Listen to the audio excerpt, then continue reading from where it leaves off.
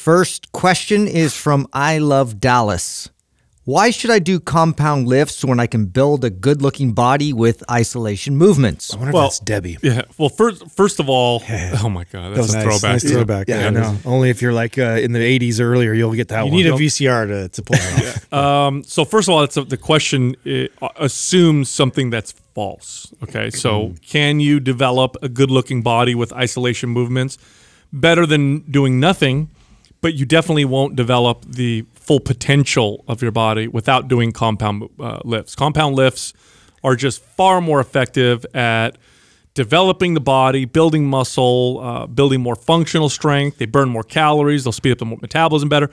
They're just far more effective. So whatever body you can develop with isolation movements only, number one, you would have got there way faster had you incorporated compound. And now, number two, you're not reaching your full potential. Yeah, I would say you can dig a pool with a shovel or a tractor. It's up to you. I'm saying if you really want to use a shovel to do it, you absolutely could. And I guess if that's the approach you'd rather have, but that's how big of a difference lifting those compound lifts will accelerate your results. Fat loss, building muscle, strength. So, but that being said, you could.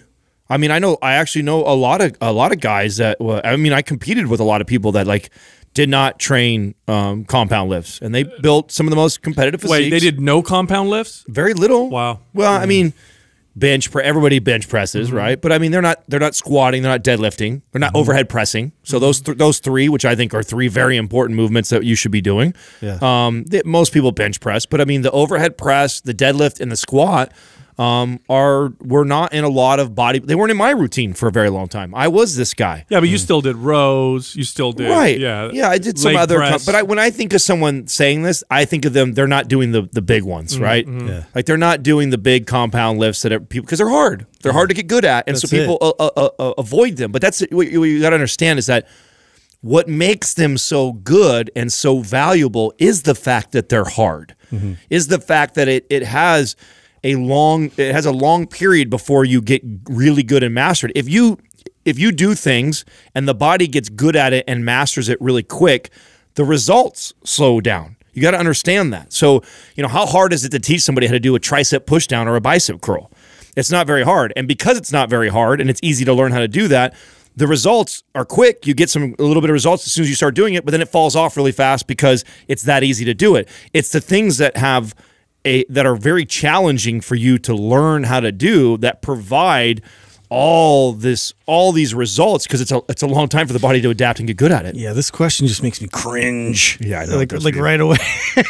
Mainly because just the overall function of your body. I mean, if this is your mentality, if you just want to pump and air up your muscles and look, decent in terms of like a balanced, symmetrical physique, and that's your only goal in life, you still have to recognize the fact of how your body is going to move and function and be able to operate long term. And there's going to be problems that occur from that when you segment your body into just single joint movements all the time. You're not going to have that communication for your overall body like you would doing these compound lifts, where we have to organize more muscle groups involved to really pull off normal things in life, like heavy objects. You got to move and do things in rotation, and you're going to leave yourself susceptible to more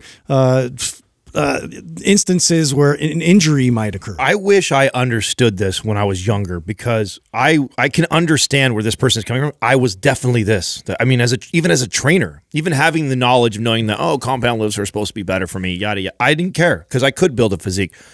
But now where I'm at in my life, boy, do I wish I would have pieced that together a lot earlier. I think I'd be further along. I would have had to put in half the work that I put in to get to where I'm at physique-wise.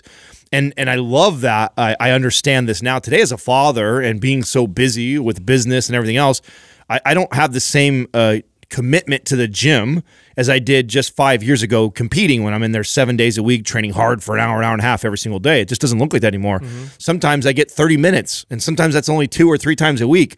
And if I was doing isolation exercises, I would see like nothing. Like if you're only training a half hour, an hour, and maybe on a good week 2 or 3 hours in a week of training, and you're doing bicep curls, tricep pushdowns, and lateral raises and pec deck, you ain't seeing shit as far as results. But I tell you what, in that little bit of time, if all I'm doing is overhead pressing, squatting, deadlifting, rowing, bench pressing, just those 5 major movements, if I'm doing just those things in that time, which you could accomplish that in that little bit of time, I'm like maintaining a decent physique. Yeah, you know what this reminds me of? It reminds me of those like kit cars that you could buy where you put like that car together. It looks like a Ferrari, but it's got like a 4-cylinder Honda engine in it. It's all patched together. Yeah, it doesn't make any sense to me because I want to look good, but I also want to be able to move and be strong.